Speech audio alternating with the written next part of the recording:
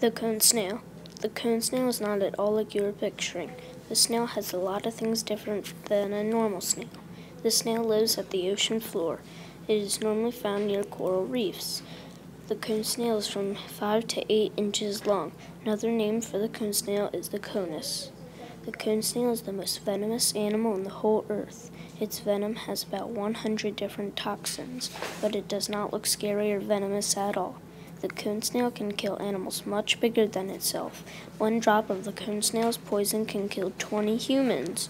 If you are ever stung by a cone snail, you are out of luck because there is no cure for it. Have you been wondering how the cone snail gets its prey?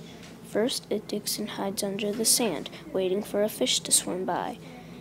When a fish comes by, it then paralyzes it using the special tooth in its mouth. It's not really a tooth, though. It shoots out venom at the fish. When it zaps the fish, it eventually is paralyzed. Finally, the cone snail crawls toward the fish and enjoys its meal.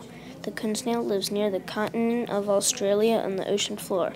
They are often found near coral reefs. There are over 500 different species of cone snails.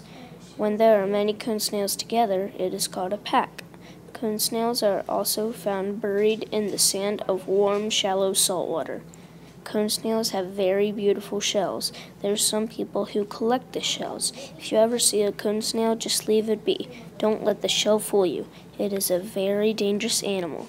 The cone snail is also a very slow animal. That is why it needs to paralyze its prey. The cone snail is a very interesting animal.